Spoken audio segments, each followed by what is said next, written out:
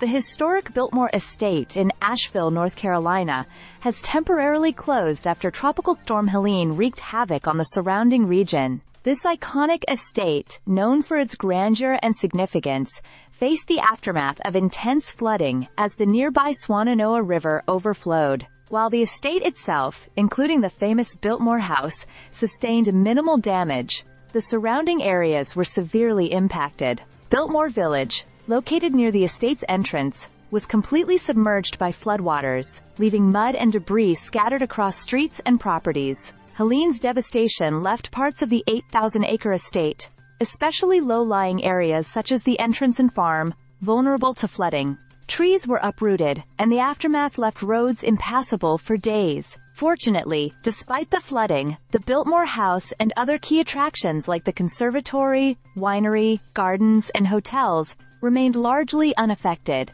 However, damage assessments are still underway, and it is unclear when the estate will fully reopen. Initial estimates suggest that it will remain closed until at least October 15, 2024, as cleanup efforts continue.